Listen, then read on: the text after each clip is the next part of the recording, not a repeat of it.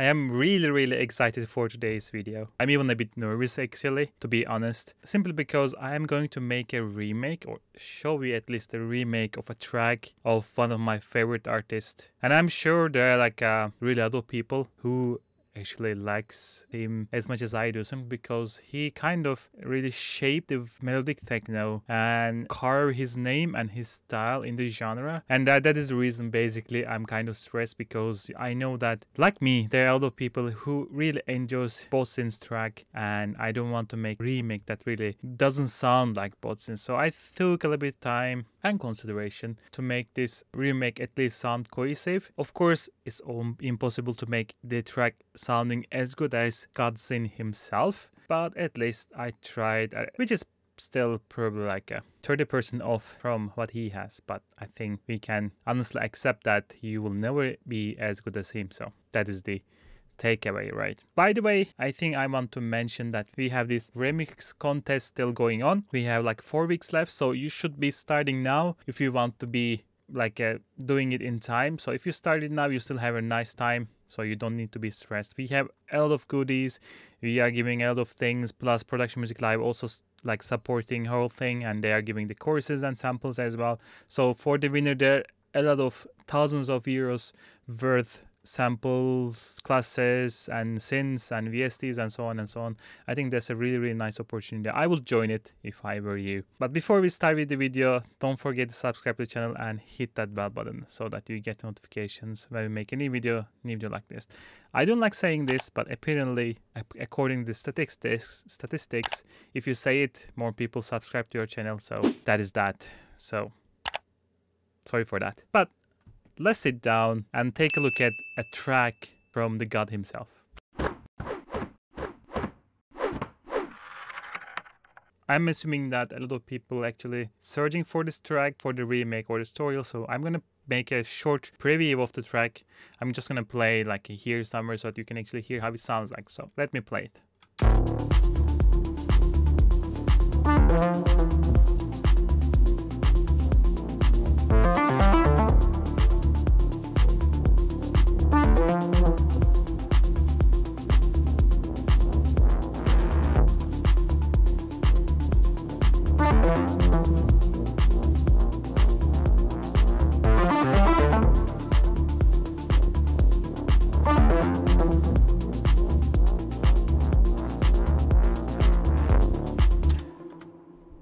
So that's how it sounds. I hope it's close enough. I hope you like it. So I'm going to go through the different elements as usual, as I tended to in this channel. And I will probably spend more time in the lead sound itself, because it has a lot of things going on, believe me. And that is probably the part that you are here as well. So let's go quickly what we have here. Basically, I have this kick. If you're new to my channel, you probably wouldn't know, but I really layer up my kicks with the low end or the sub and mid and the high, so that I can get the sound that I'm looking for. In this case, we have this sound. It's honestly kind of a quite simple kick sample. You have this big mid or sub, and kind of a okay mid, and a slight transient on top of that. I use a slight EQ and drum bass to make it a bit like a puncher. Not a big deal. This is kind of I would say almost a 808 sample, but a bit layer on top of that. You will find this kind of sample most of the samplers or like modern drum machines, and I think he uses one of those drum machines most of the time. He doesn't do too much stuff with his kick and even like a highs and samples and so on. And then we have these bass sound. Quite simple, but it just fills it up. And the best way to demonstrate that is actually playing with the kick itself. I almost feel like this is like a Bodzin groove, like you jump over one kick, and the second kick you have the boom. Like nothing here, and the second part you have the ding. Okay, what is that sound? This one is quite simple, honestly. So basically what I did, if I open up the Diva, if you are new to the channel, we are in our Diva month, so I'm using Diva as much as I can, so that we can actually help people understand how the synth itself work, and then we create also preset pack during the month or after a couple of months with the MIDIs and samples, so that you can actually utilize that one as well. Basically, you see that we have simple oscillator, which is kind of in between the triangle wave and the sawtooth wave. The reason being is that we would like to have this kind of a slightly richer sub bass, but you don't need to have all these harmonics, so in between there makes sense. A slight envelope here, right? And then cutoff is now almost all the way down. And then we drop the sustain all the way down, so that we have this kind of more dry sound. And a slight compressor to get this dynamic range like a bit like a tither, meaning that if you don't use a compressor, dynamic range could be like a higher, like going the highest, the loudest point of your bass will be higher than using compressor, because compressor tends to like drop it down when you cross a threshold level, right? So we are like squeezing it a bit down to get a bit tighter sound. Sidechain to kick, even though we cut it down, a slight tail goes through here, so sidechain just makes it sure that when we hit the kick, there's only kick there. And then EQ8 to cut super highs. You can basically ignore this one. The one thing that I would also suggest you to take a look together with the bass is this guy over here. I actually resampled this one from the mid part of the kick, basically giving this kind of initial hit to the bass sound. So you should be listening this one together to bass. So it will make the bass a bit pop out from the... You can hear that like a transient on the bass itself. It almost feels like a kick. So without this, with this, I hope you can hear it. And then we have this driving bass sound. Most of the time it's like on the background of the track. It's a bit like a wider in the stereo field as well. And it sounds like this. So what is that? That is also a diva. This time we are utilizing two oscillators, the oscillator 2 and oscillator 3. We are utilizing two sine waves. Again, I don't want to make things complicated, simply because in the original track it was also quite simple. You want this kind of a couple of harmonics there on the low end, like you can see in the equalizer here, just to occupy the space here, simply because we don't have much going on there. So this one is on the background all the time, like ding ding ding ding ding ding ding ding, continuously like going through. So if you utilize, for example, a sawtooth wave, then it will be out of harmonics there, and it will take a lot of space, and it will like grab my attention or the listener's attention, and it will take, like, it will occupy too much space in the basically the frequency range, and then there is less space for other instruments, for example your lead sounds, which is really important for this track. So hence the reason. And we have, of course, an envelope on the cutoff, and then no sustain, no release. So we have this kind of tight, simple. The chorus is important to give this kind of ambience feeling. So take a look. Without chorus it will be super in the middle, although I have some other elements here, but it goes right in the, like, in your face. With the chorus it spreads a little bit more. EQ to focus on like a bit this area, and then a clean amp to make it kind of almost like a bass guitar sound, and another EQ. It was a bit too resonant here, so I'm cutting that off. This was like additional one. I felt like it was overkill, but I kept it in case you feel like you need it. Auto pan, like panning it around. EQ, I kept it again if you want to make it even more like a wider, but I don't like it, or it was not the case in the original track. Anyone delay here, you can actually delete this off. And a slight compressor, the same reason that we discussed earlier, and a slight reverb. And altogether, let me play you the low end. So it sounds like this.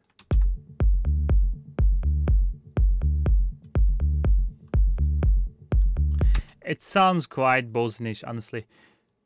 He uses this type of low end, simple, groovy and dark low end, because he often has this kind of a Moog lead on top of that, so that if you like maintain the low end simple and clean and tight, and then you can actually use your lead sound, bass lead sound on top of that, whatever the way you want it. So it's kind of working out the lead sound, if that makes sense. simple, clean low end. And then the main lead. And at first look, it will look scary, especially if you are a new beginner, simply because you have no idea what's going on, all these automations all the way down. And the sound itself is also a bit complicated. And it includes also the elements of FM synthesis. Honestly, I think he used it. I think he used Moog 37, and then there's a FM synthesis in Moog 37. And I think he did the sound like this. This is my own take, and I think it's close enough. But there could be parts that actually he used differently.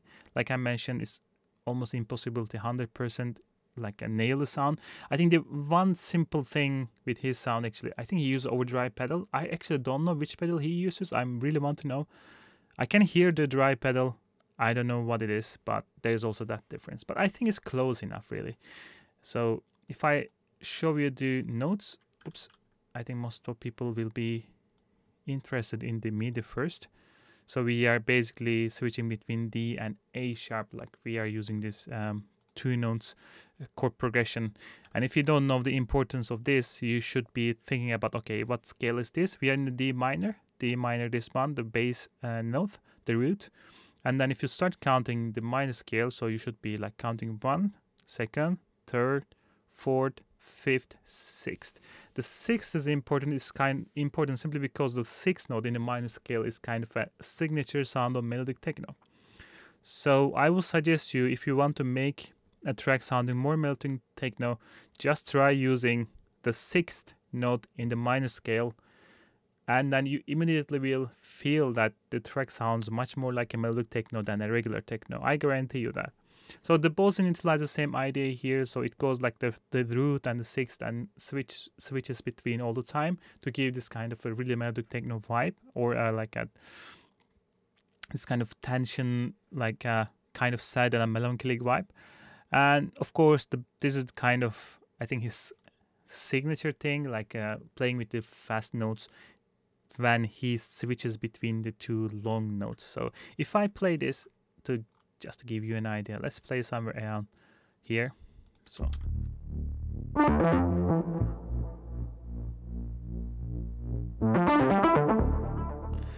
the part that you will be seeing here, the fast notes, I will say, most of the time you would still like to stay, let's say, the 1st note, 5th and the 6th, but for this track he actually kind of switches a little bit, so it's a bit more free part of the sound, but the root note is more important thing over here, I would say. And if you go back and take a look at the patch itself, important thing number 1, we are utilizing all those oscillators, like all 3 of them. However, the most important thing is here is like you see that this D2 knob is like moved around with the like weird points, and it wouldn't make sense if you don't know why they are.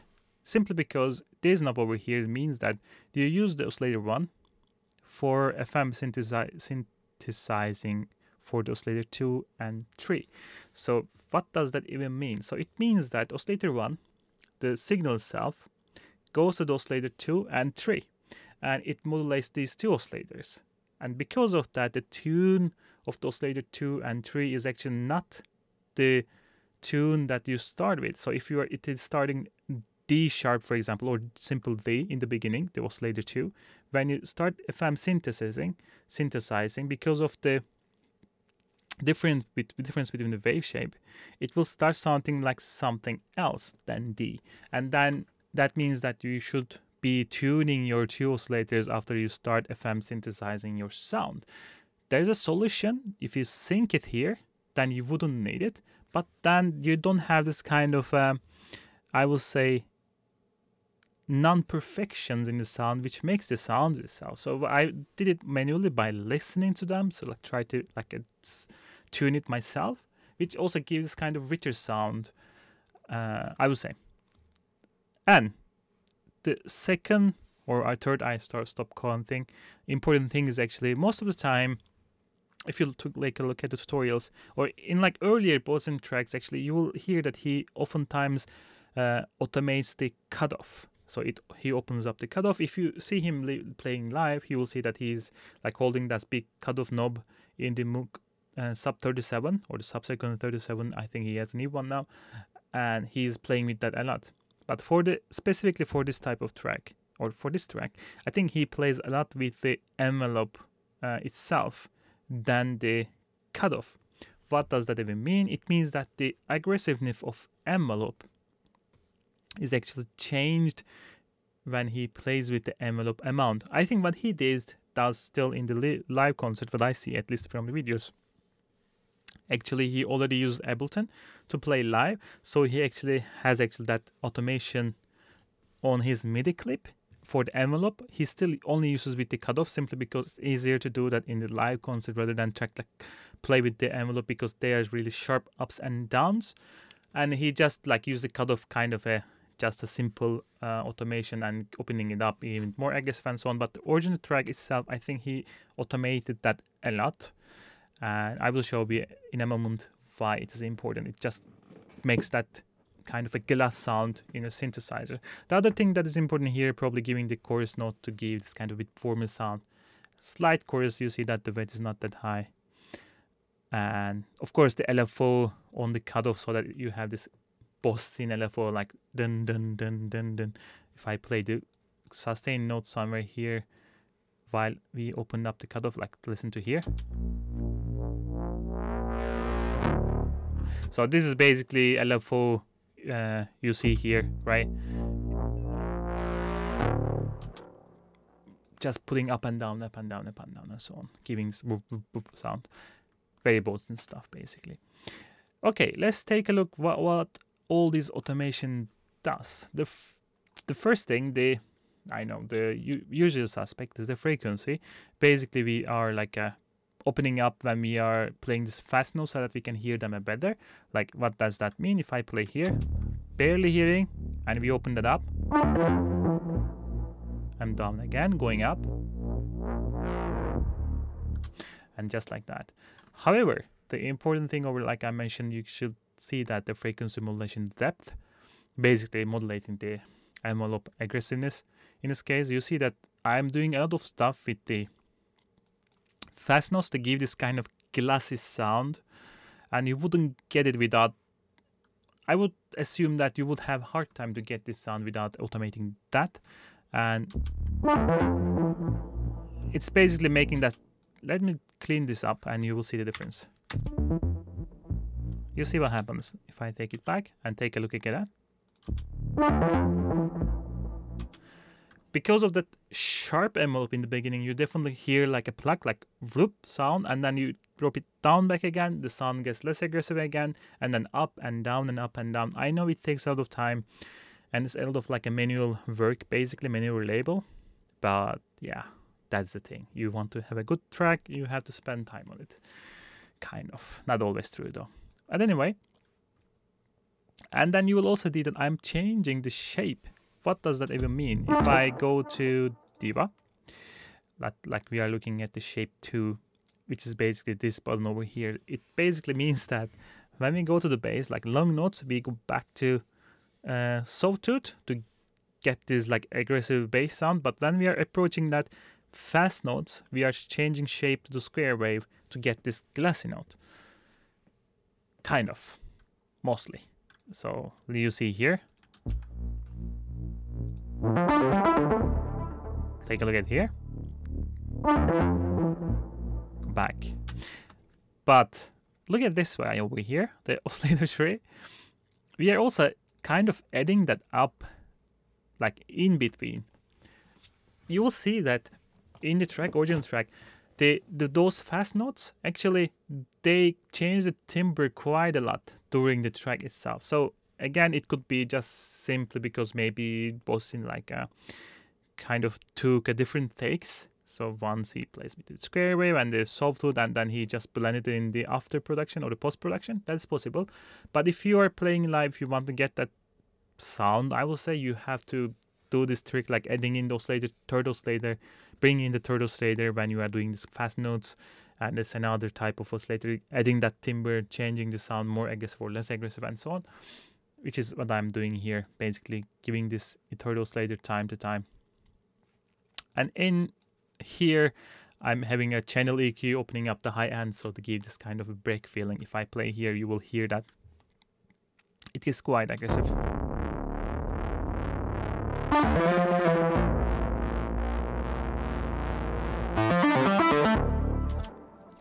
You hear how dirty it sounds. And probably one last thing is the tune of the third oscillator and tune of the second oscillator. I think I should have it here. Maybe I haven't added. Let me edit the tune here. It should be also here. Let's put it down here. So tune 2, basically we are detuning the second oscillator to give this kind of more chaotic effect. I know right the moment you should be like, oh man, there's too much. I know.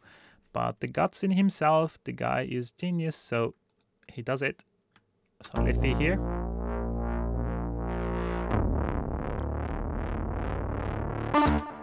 Take a look at the background. That oscillator 2 is detuned and comes back to life. Listen to it closely.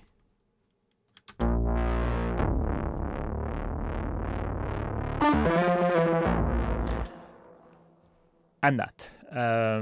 The most of the things, again, just listening to what he does and what he automates, it could be really hard in the beginning to understand all these automations. And I think that's the reason that you should take a look closely on each automation and what it does in this project file to understand actually what an automation can bring to your project. I think that's the biggest take from this track, to understand the added value of automation for making your sound more feeling like a has a more variation than it is. If you take a look at the track itself, actually, if I turn this on, you will see that there's not really that much of effects going on. There's not much of variation going on. The most of the variation end up being the playing with the automation itself.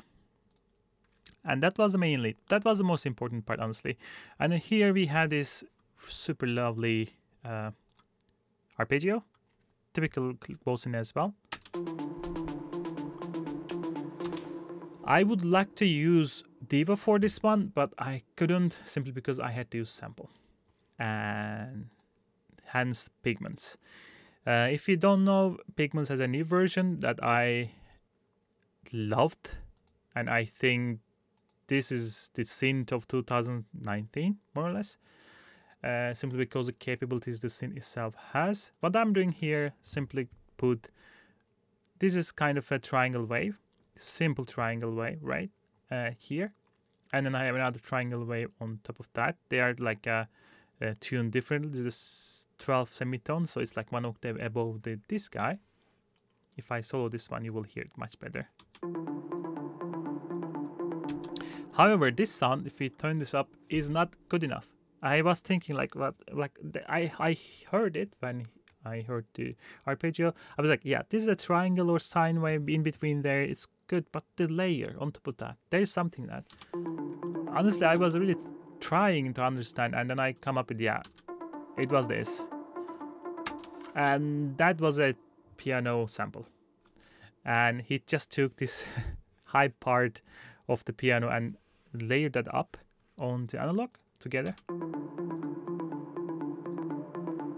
It just gave this kind of a high end on top of that. You can mix it a bit properly, a bit better probably. It's more like this, I guess. Maybe like this, probably. Something like this, right? And I think he distorts this slightly as well, so it's slightly different, ever slightly different, simply because also it depends on which white noise he uses and so on.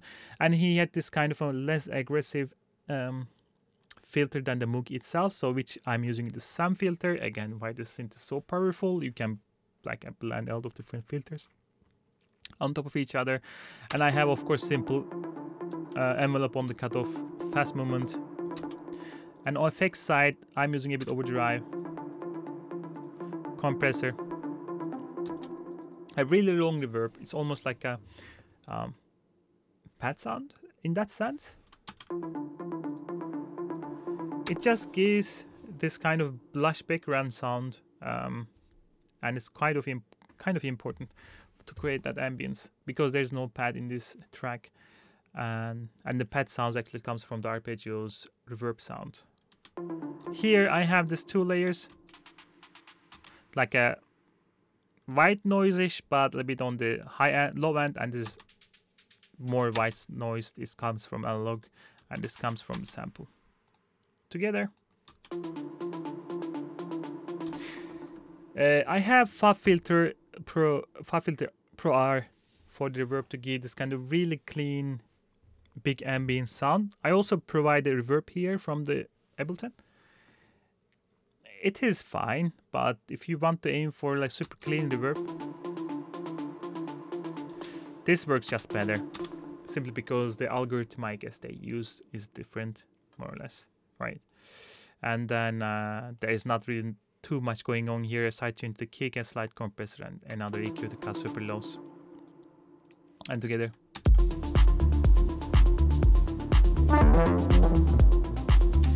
Good and nice. And then we have this clap.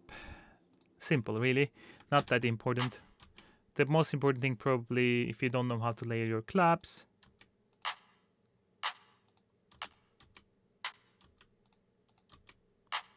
this clap is like low and this clap is like a bit same clap but tuned up 3, and I'm just taking this tail to give it a bit richer sound, right? And then I have this echo to have this Haas effect, which means basically making the sound stereo. Simply because we are delaying the right signal on your heads like 40 milliseconds after the left signal, so it feels like it's much wider than it is. So without it, like front in your face, sides, and another echo, make it even wider, and a little bit overdrive, a little bit EQ, a little bit reverb, a bit compression, and so on. Classic stuff, not that really fancy. Most of the time, Bodzin has this kind of simple claps, I wouldn't say simple claps, although he has some weird clap going on in some of the tracks, but simple kick, kind of simpler sound design for the claps. Most of the time 808 clap or like 707 claps and so on. I think this one was 707. And then you have the hi-hats. And here I want to make a comment, simply because I think the hi-hats is the most overlooked element of techno and deep house, simply because we just throw a 16 hat and an 808 hat and a little bit shaker and we call it a day most of the time. And Bodzin doesn't, and he has billions of different white noises going on all around, and it just gives this kind of nice ambience to the track, right? And what I mean by that, if I just solo the hats, look at this.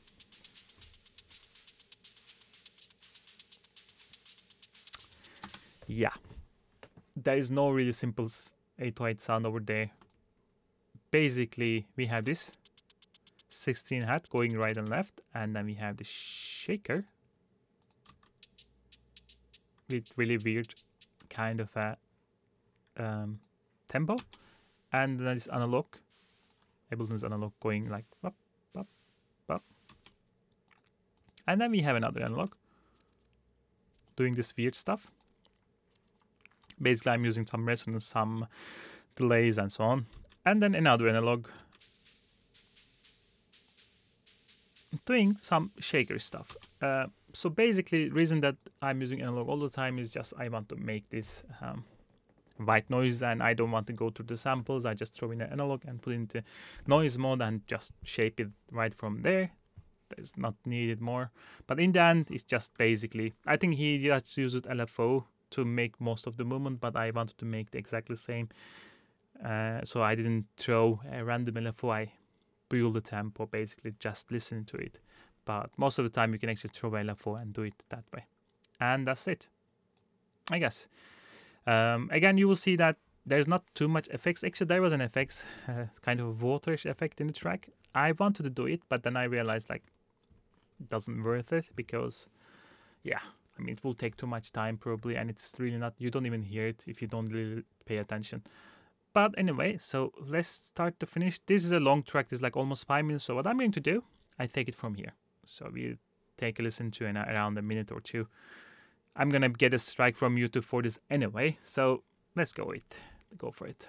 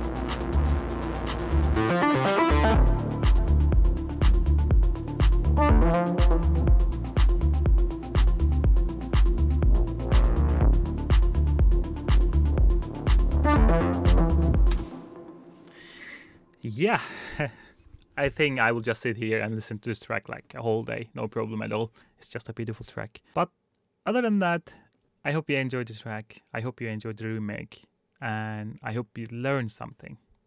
And other than that, I will catch you in the next one. Goodbye.